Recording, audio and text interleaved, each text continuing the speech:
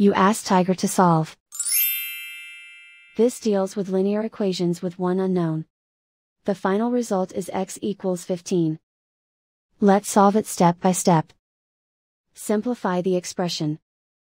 Break up the fraction. Find the greatest common factor of the numerator and denominator. Factor out and cancel the greatest common factor. Group all constants on the right side of the equation. Add 2 to both sides. Simplify the arithmetic.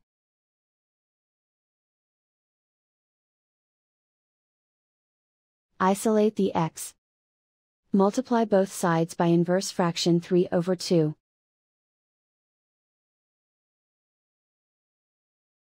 Group like terms.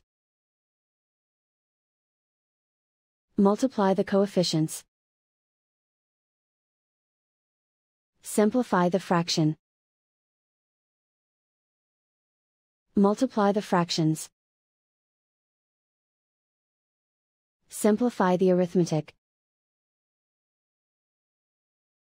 And so the final result is x equals 15.